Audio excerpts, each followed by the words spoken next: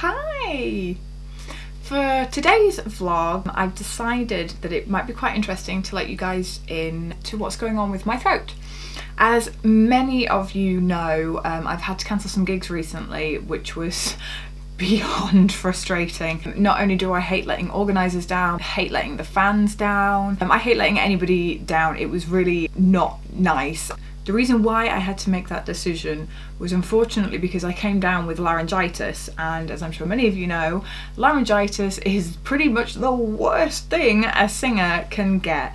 I completely lost my ability to make any sound at all. I couldn't even talk for about 2 weeks. Eventually I did get my talking voice back, but the reason why I decided to cancel some gigs was when I started to do some warm-ups and just sing things very gently and see what was going on. Something very strange happened, something that's never happened to me before. I was singing in what is called the mixed voice, which is kind of a blend between the head and the chest, and something a little bit weird happened.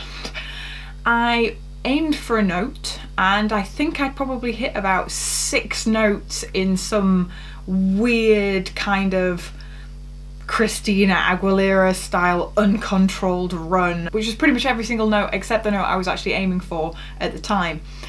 Not only did that completely startle me, because normally when I aim for a note, the note happens.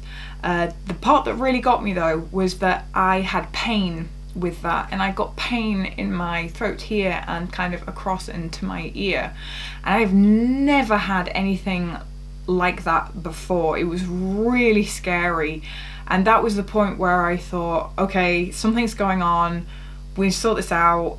That's another trip to the doctor, and I need to cancel some gigs that are coming up because I can't sing. I don't have a voice. What is there is not right. It hurts. It shouldn't hurt. So unfortunately I did end up cancelling a few gigs, but today was the day where I got to go to the specialist. So here's the trip. Hi everybody, so today is the day I am off to the ear, nose and throat specialist in Nottingham to find out the situation of what's been going on with my laryngitis. Quite excited to obviously see what's going on, make sure there's nothing serious, or if there is something serious going on I can at least then start to work on fixing that. I have had this done once before and I passed out, yay! So hopefully I don't do that again this time. It was really interesting though seeing the video afterwards about what my vocal folds look like. I'm hoping to be able to get some footage for you guys so that you can see that too later. But yeah, here we go, we're on the way, and we'll find out what happens soon.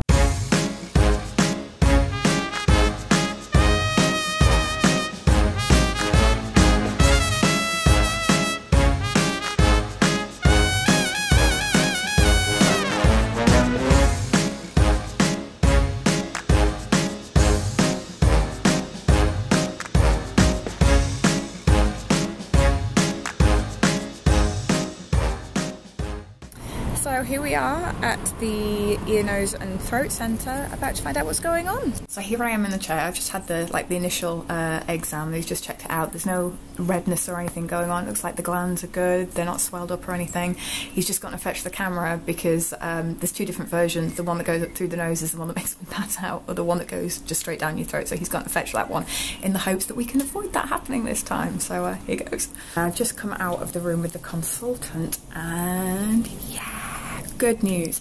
They popped the camera down my throat. We've just had a look. My vocal folds are absolutely fine. They're really white, they're really clean, really healthy.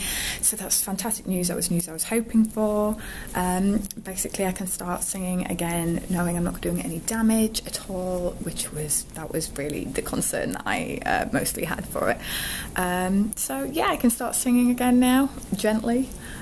Which means hopefully all my future gigs should all be good. Really pleased about that. I did manage to get some footage as well, so I'll edit that in and let you have a look at what my vocal folds look like when I'm singing and how healthy they are and how clean. Yay!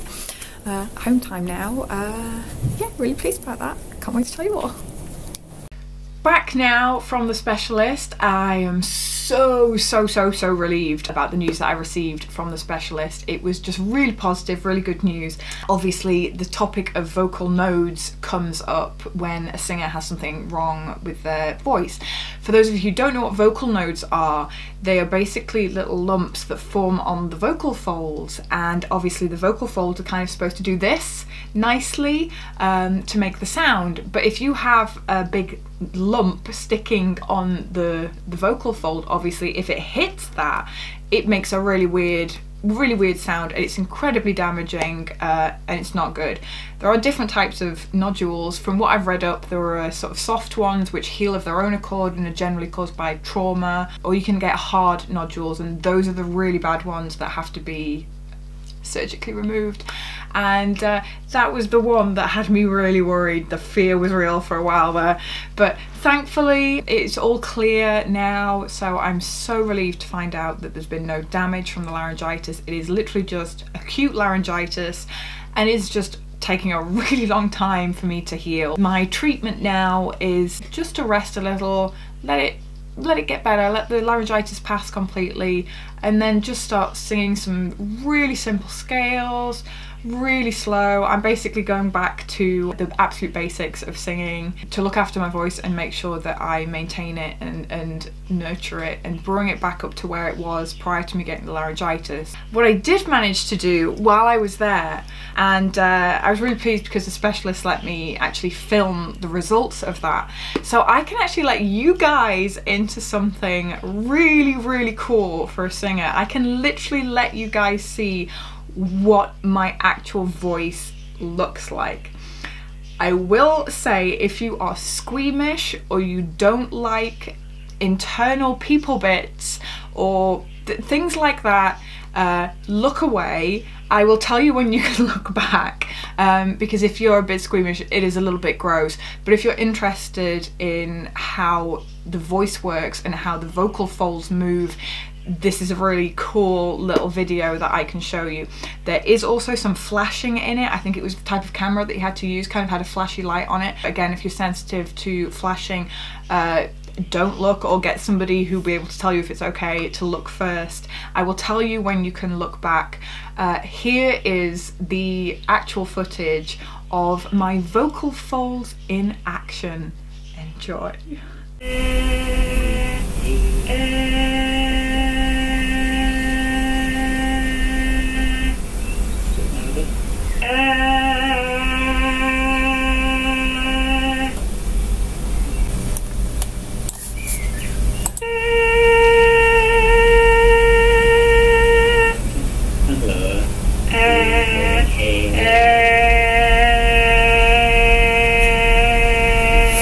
It's remarkable, isn't it? It's amazing, isn't it? Or something fly. And low.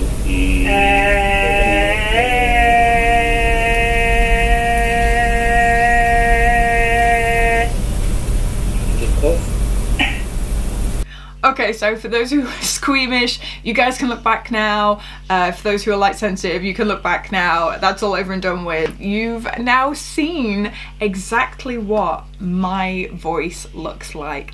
The great news is they are pure white, they are really healthy. As you could see, they were moving really nicely. I think it was fascinating getting to see that insight. Obviously, massive relief that there was nothing on them. So there's the really good news. There's no major issues. It is just a really bad case of laryngitis. So that's great news as a singer, and that means hopefully I will be getting back to gigging as soon as I can. Everybody who sent me wishes, I thank you so much. I thank everybody who's been really understanding, all the organisers that have been so understanding. People have been messaging me, sending me best wishes, wanting to check in. Thank you so much. It was really appreciated, and I'm so pleased that we could end this on really good news. If you've enjoyed this vlog, which is a little bit of a strange vlog, but I want to let you guys into something really unusual that does not happen every day, because obviously you don't get a camera put down your throat every day.